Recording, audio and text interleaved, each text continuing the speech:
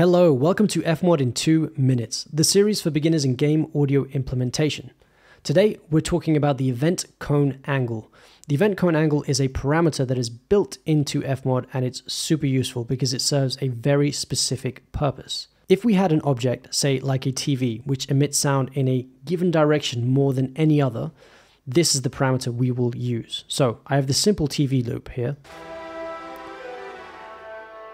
and I want to attach it to the object in the game in a way that you can hear the sound in front of the television a lot clearer than behind the television, simulating what you would experience in real life. The first thing you'll notice when we add this parameter to the volume knob is that we're working in degrees, from 0 to 180. At 0 degrees, we are standing right in front of the television and we should hear it at its fullest volume. Conversely, at 180 degrees, we are simulating being behind the television and therefore should hear it less. We can test this in the sandbox in Fmod by starting a new scene, dragging in the event that we are talking about, and as you can see, we can see the 3D area of influence that we have on it.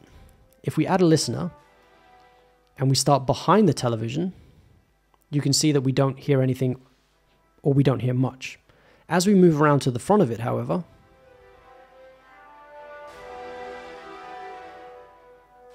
we can hear it at its fullest volume, simulating what it would be like in the game.